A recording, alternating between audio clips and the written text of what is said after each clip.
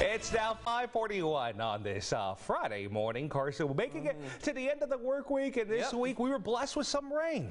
Yes, and we certainly needed that rain. We have more rain chances in the forecast today, Isaac. We are dealing with a few showers for our central and eastern counties at this point, especially along Interstate 30 near the Mount Pleasant area. Let me go ahead and put this radar in motion for you.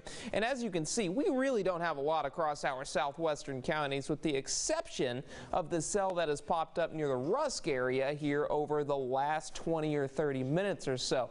But the majority of the activity right now is in our northern counties, from Kent County up into Mount Pleasant there in Titus County. We're seeing some light rain at times, but nothing to alarm you. You're just going to need to keep your wits about you if you're driving into work this morning. And then some patches of heavier rain starting to push off to the northeast into Louisiana over the Toledo Bend Reservoir near the Hemphill and Pineland area there. So we'll keep an eye on that, and we're also keeping an eye on fog. Of course, those visibility readings, we're really not seeing that much of reduced visibility, so no fog in the area yet this morning, but that could start to change. 9 o'clock, a few showers and thunderstorms becoming more numerous at noon, and then as we head into 5, 6 o'clock, we will start to see the rain taper off, but we're going to see breezy conditions. You can see those red arrows on your screen. That indicates a strong southerly wind, and then heading into the overnight hours, we're just going to remain cloudy. No rains in the forecast for tonight, so if you have those plans, they will not be impacted. And then tomorrow afternoon,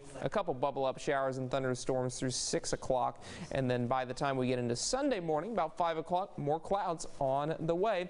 Temperatures right now are in the 70s. We warm up into the 80s today, so not half bad for a late June day here in East Texas.